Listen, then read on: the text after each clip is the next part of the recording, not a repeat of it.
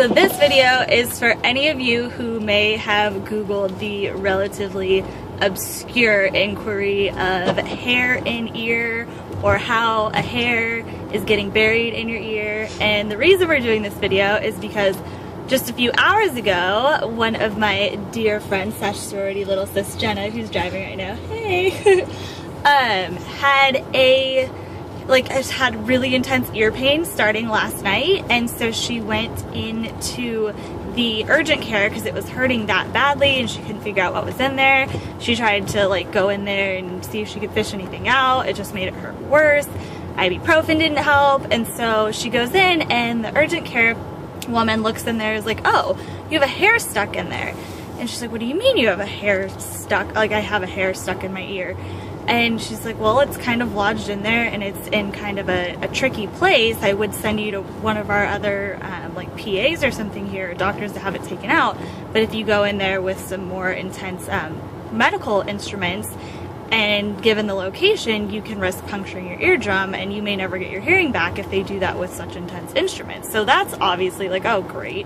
But luckily they were able to fit her into a specialist today. So we just got done at the specialist. But before the specialist, of course, your head's hurting, you're trying to figure out how you have this hair in your ear, whether or not it's gonna end up puncturing your eardrum if they take it out. You're kind of freaking out, trying to figure out why. So she was searching hair in ear, or black hair growing in your ear, why would that happen and cause problems, and couldn't find anything in the search inquiry.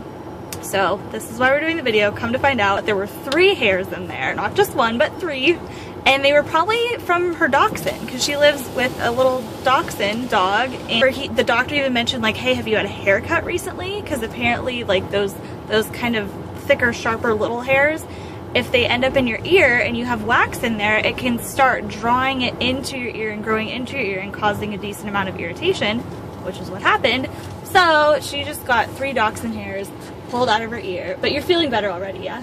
Yeah, I feel better. So much better. So that's good. And it's just weird. So if you've got hair in your ear, it might just be some pet hair. Or even if anything little like that gets caught in your ear, apparently your ear can just start attaching onto it and having it assimilate into your head, and that causes pain. So don't freak out, it's gonna be okay. Just go to the doctor and have it removed. He also said if you do want to try anything at home to get it out yourself before you go to the doctor, that you might try irrigating it with vinegar and or alcohol.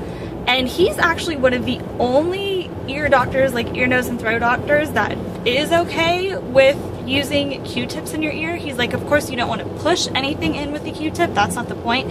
As long as you use a twisting motion with the Q-tip to try and latch onto whatever is surrounding your ear, even just the wax, to pull it out and draw it out, then that's okay.